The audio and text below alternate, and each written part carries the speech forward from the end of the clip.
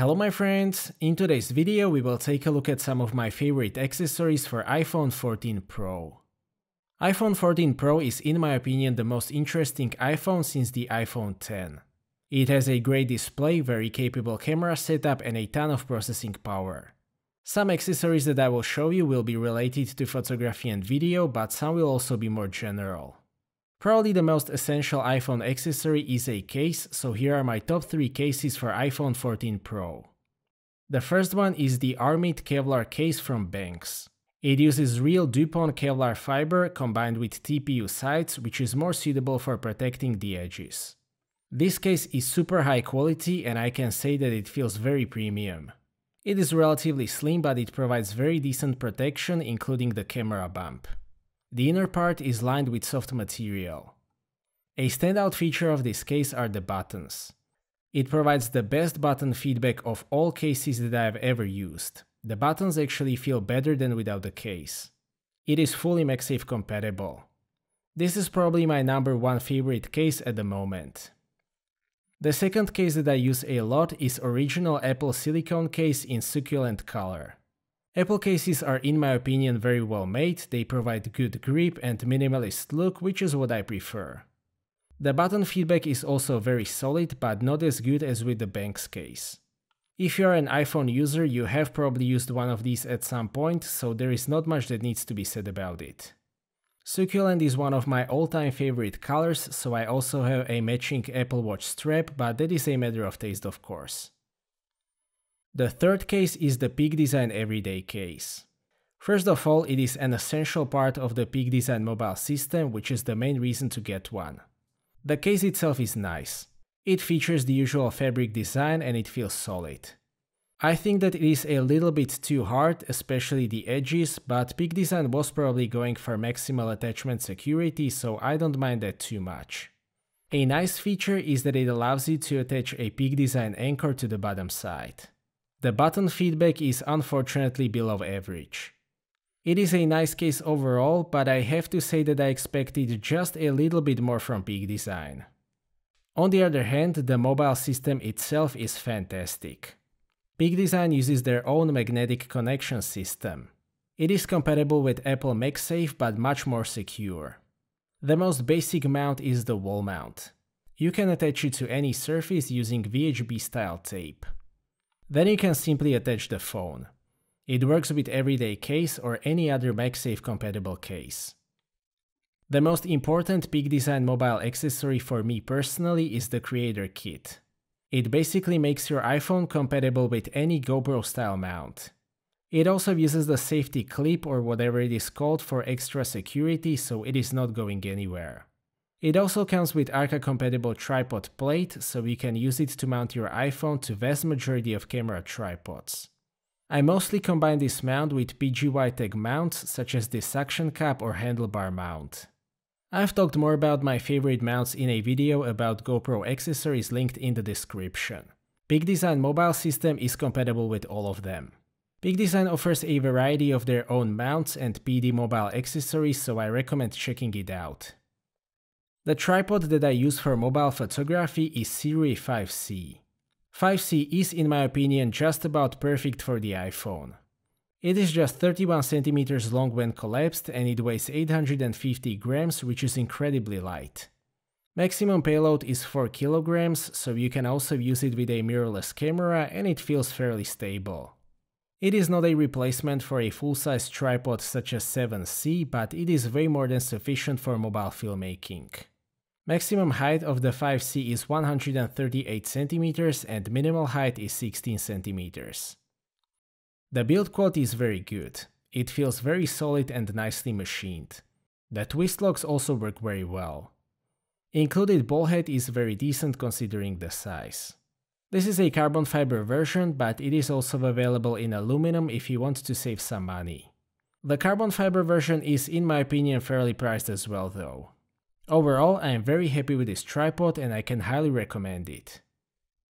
If I don't use the Peak Design mobile system, my preferred way of attaching a smartphone to the tripod is the Small Rig Holder BSP2415. This is by far the best smartphone holder that I have ever seen or used. It is made entirely of metal and extremely solid. The build quality and the machining is fantastic, and I also like the surface finish. You can either use it as a stand by extending the base, or you can use integrated Arca plate. This way you can mount it to any tripod with Arca compatible head.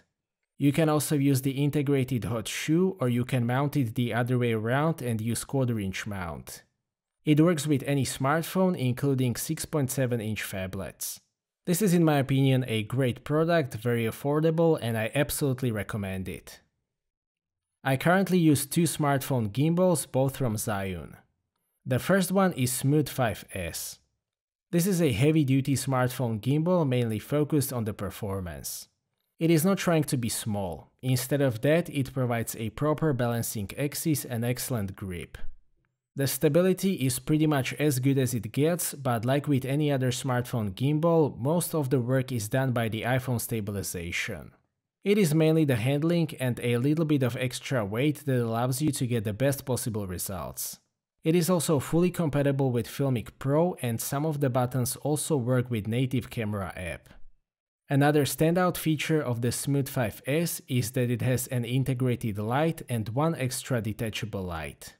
If you care more about the performance than about the portability, Smooth 5S is in my opinion the best choice. If you care more about the portability, Smooth Q4 is a better choice. It is a collapsible gimbal that can be folded into a very small package. The performance is still really good though.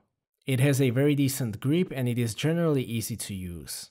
The balancing is a little bit less convenient than with the Smooth 5S, but still pretty easy. It comes with one detachable light. It is ideal for traveling and for users who need something that is compact and provides a good performance at the same time. I also use a screen protector on my iPhones, mainly because it allows me to be a little bit less careful. The one that I use on 14 Pro is from Banks, and it is called Glass Warrior with sapphire coating. The sapphire coating should combine the scratch resistance of a sapphire screen protector and relative flexibility of tempered glass. The installation is pretty easy thanks to the included Align kit. In terms of the clarity and touch response, it is very good. I have no issues with that whatsoever. Regarding the chargers, I use two types of chargers. One for slow charging and one for fast charging. The slow charger that I use is a well-known Apple 5-watt charger. The reason why I use it is that it increases the longevity of the battery. As long as I don't actually need to charge my iPhone quickly, I use this charger. If I do need to charge my iPhone, MacBook and something else very quickly at the same time, I use this Ugreen 140-watt Beast charger. It allows me to charge everything at the same time at a full power. It has two USB-C PD ports, one can output 140 watts and the other 100 watts. Both can output 65 watts simultaneously, which means that you can charge two MacBook Airs at full power. There is also one USB-A connector that can output 22.5 watts. The size of this charger is very similar to the Apple 61-watt charger, so needless to say, it provides an excellent size to output ratio. It is also very well made, it uses a number of safety features, and considering the output, it doesn't get too hot. I especially recommend this charger to MacBook Pro owners. The lightning cable that I use is also from Ugreen.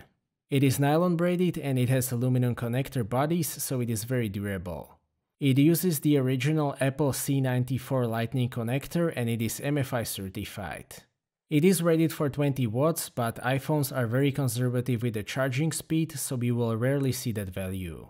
It is available in multiple colors and lengths. I mostly use 1 meter long green version and 2 meters long gray version. Another very useful accessory is a MagSafe power bank. The one that I use is again from Banks and it is a 5000 mAh version. It is pretty straightforward, you just need to attach it to an iPhone and it will start charging it. In my opinion, it is much better than the Apple version. The main reason for that is that it uses USB-C, which has all kinds of advantages over the Lightning. You can also use it as a regular power bank and charge anything using that USB-C port. It can output 7.5 watts wirelessly or 12.5 watts through USB-C. Overall, it works great, it has a nice rubberized surface and I can highly recommend it. So these were some of my favorite accessories for the iPhone 14 Pro and other iPhones. I've been using these for a long time and I'm generally very happy with these products. I hope that this video was useful and maybe a bit inspirational. So that's it for this video, thank you for watching, I hope that you liked this video and that you have found it to be useful. Stay tuned for more videos and maybe consider subscribing if you don't want to miss my future content. I appreciate your feedback in form of thumbs up or thumbs down. If you would like to ask anything or share your opinion, please do so in the comment section and see you next time.